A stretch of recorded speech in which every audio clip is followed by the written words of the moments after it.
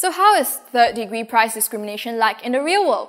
For example, early bird discounts is how we can see price discrimination happen in the real world. It is also called intertemporal price discrimination because the firm divides consumers based on the time they purchase the good.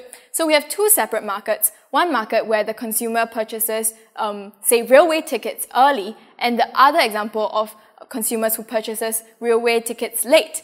The consumers who purchase railway tickets early, like say 3 months before the actual date of travel, have more time to explore alternative modes of transport, like airplanes or say buses. So the price elasticity of their demand is very high, and they can choose between many substitutes for railway travel.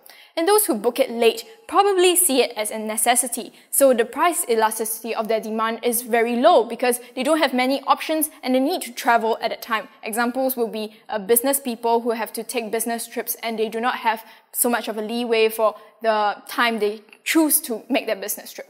So based on this difference in price elasticities between the two sub-markets, we can extract more of the consumer surplus by charging different prices for the early birds and higher prices for the late birds. Another example would be in public transport, where young people like students and old people like elderly get concession prices on their fares. And if you think about it this way, at first it's not very apparent why the students have a higher price elasticity of demand for their bus fares.